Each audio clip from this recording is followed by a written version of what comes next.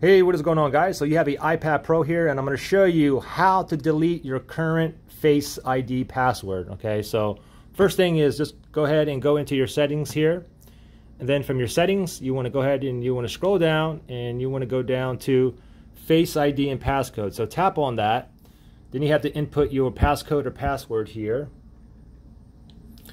and then from here you can see that it says Reset Face ID. Now it says Reset Face ID because I already have a current Face ID in there. So if I want to go ahead and delete this, I'll simply go ahead and just tap on Reset Face ID. I'll tap on that, and now I don't have a Face ID on there. It's deleted. Now if you want to go ahead and put another Face ID back in there, you would have to go ahead and click on Set Up Face ID. So right now I currently have no Face ID. Even if I put my face in here, it's going to go directly here and ask for my password or my passcode. So pretty simple.